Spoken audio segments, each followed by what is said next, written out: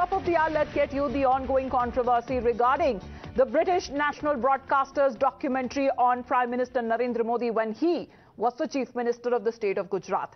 Now, the developments further suggest when it comes to an activist and advocate, Vineet Jindal, who has gone ahead to file a complaint against the UK's national broadcaster, accusing it of trying to provoke the Muslim community in India and the Hindus in the country.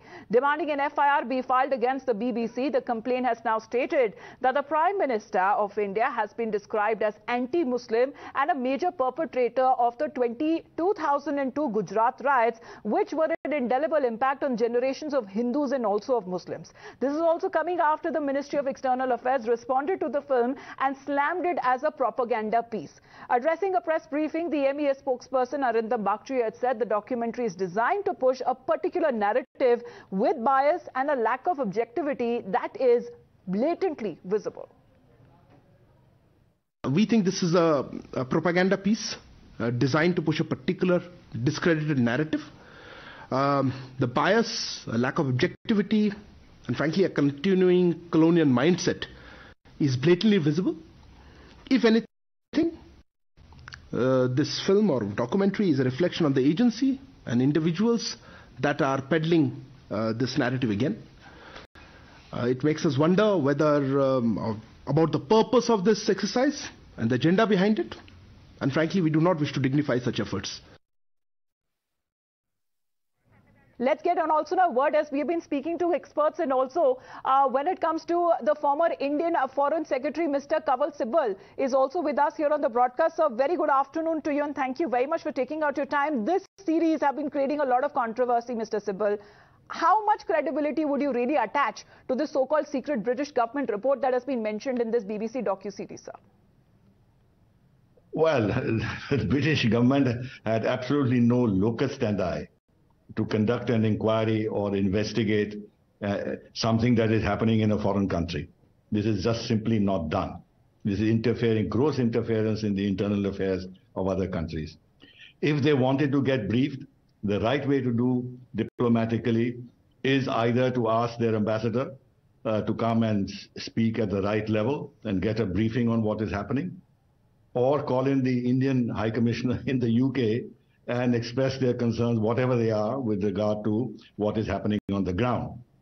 But you do not interfere in a sovereign country by working over its head to conduct an independent inquiry, because that shows that either, first of all, you don't respect the sovereignty of another country, and then you don't believe in their own systems of inquiry and investigation and rely on their findings. You want to have an independent way of verifying things, and which is absolutely what our spokesman has said is a colonial kind of an attitude, as Britain still has responsibility for internal governance in India. This is ridiculous. Right, but Mr. Sibal, you know, you've been the Foreign Secretary at that time as well. Can you tell us about the communication that you have been receiving from the EU about this, and what did you exactly convey to the missions at that time, sir? No, not from the EU. I got information that they had sent a diplomat on a fact-finding mission to Gujarat, and this was brought to my attention by one of our very friendly EU ambassadors.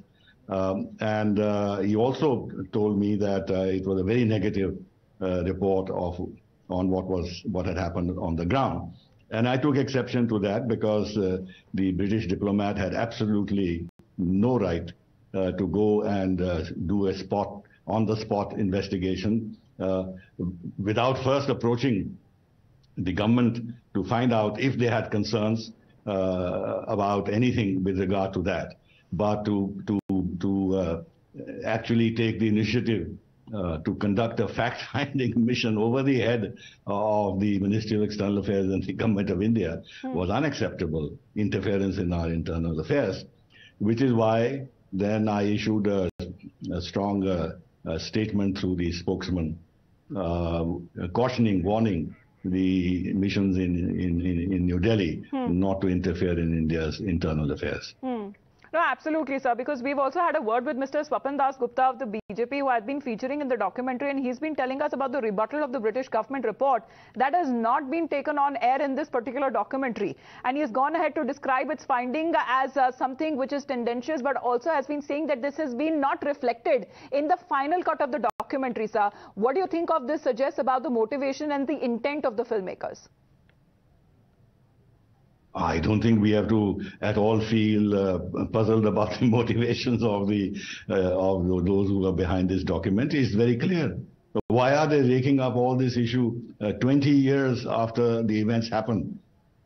And the fact that this has been a raging controversy in India all these years with the SIT set up by the Supreme Court, and finally the Supreme Court itself giving a verdict this year on the findings of the SIT.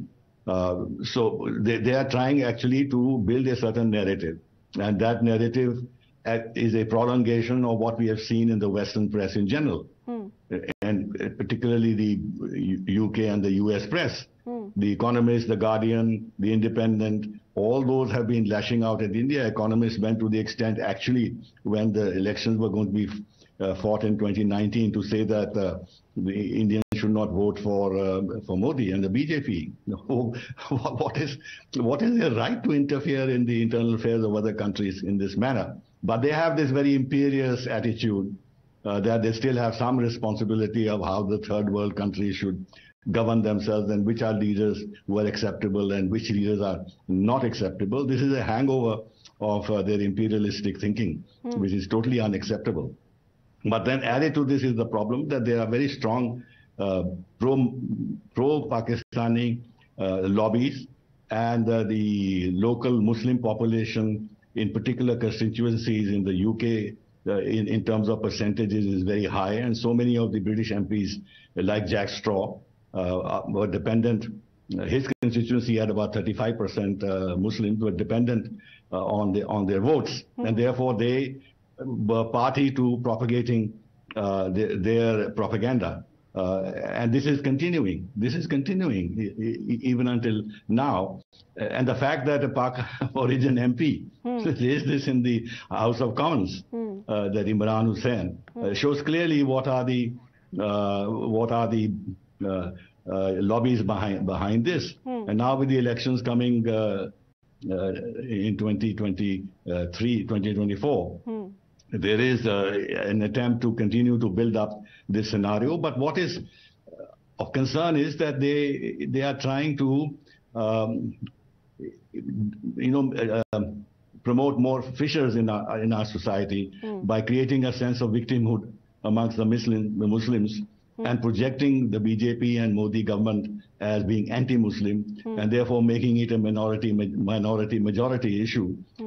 I just don't understand how the Western press conducts itself both ethically and in terms of their reporting on other countries. Are they in the business of creating problems between countries, or are in the business of actually contributing what they can in terms of moving forward the relationship in positive directions? After all, with the UK now, India has a very good relationship. It is progressing forward. We have a roadmap of expanding our ties by 2030 in various directions. We are negotiating an FTA with the UK government. So whereas the government is a little more cautious in what they do, but the press is on its own trip. They think that they have no responsibility at all. I can still accept if they were reporting objectively, based on facts. But if they are slanted, if they are prejudiced, if they are biased, then I just don't understand what their conception is about their role in terms of developing better understanding of UK's foreign partners, for instance. And lastly, I would like to say that I found the British PM, Rishi Sunak's intervention in response to Imran Hussain as unsatisfactory, because it was a very tepid response. He didn't disown the BBC commentary. He merely disowned the characterization of the Modi and whatever else in the film, as mentioned, as expressed by Imran Hussain in the UK Parliament. He didn't disown the commentary. And he also said that, we are always concerned about persecution everywhere and this and that and that, and that position is well known, which was an unnecessary caveat. So I don't know. I've seen some commentators saying that, Rishi Sunak has rebutted what was said, and in a sense trying to give the impression that he has backed the Indian PM and India.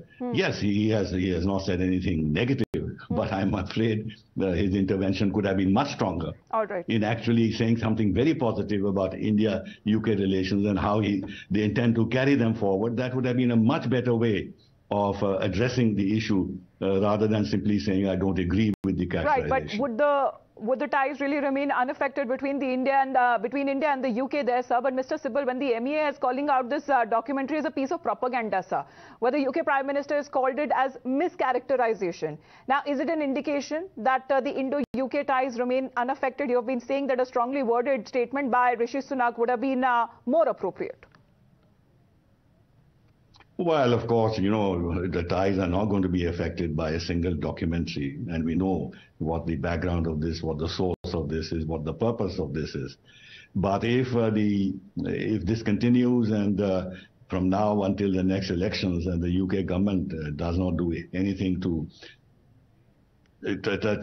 try and control these lobbies, then I'm afraid Indian public opinion would get more and more alienated, and what the objectives that we have in terms of strengthening our ties with the UK, which are good objectives and which should be pursued, they will be hampered. So Britain has to do a little bit of introspection, the British political class, and see whether under the guise of freedom of expression, they can allow their state-owned organizations to do vicious propaganda against the Prime Minister of a friendly country, because there's no reason why after 20 years they want to do something on Modi. I mean, what is their interest? And raking up the whole Gujarat issue, what is their interest? Obviously, it's a malign interest. Right, sir. Mr. Sibal, last question to you, sir. When it comes to the British government there, ordering for this secret inquiry, then do you see it as an interference in our internal affairs as well? I mean, the British have been saying that citizens there too were killed during the Gujarat riots. So are they therefore entitled to carry out such secret, some kind of committees that they have been forming to actually look into what had happened back then, 20 years back? Well, nonsense, complete nonsense. I mean, if we have, for example, there are instances where, Indian citizens or people of Indian origin are killed or whatever else is happening in many parts of the world. So do we go and conduct secret inquiries in that regard? We take up the issue with the governments in question and ask them to give us a background and seek redress where redress is necessary. But you don't take upon yourself to send investigative teams or ask your mission to go on the spot and conduct a secret inquiry. This is unacceptable. Unacceptable. All right. Mr. Sibal, sir, thank you very much for taking out your time and speaking to us at length as far as what do you make of this docu-series that has been released on part of the BBC there, sir. We continue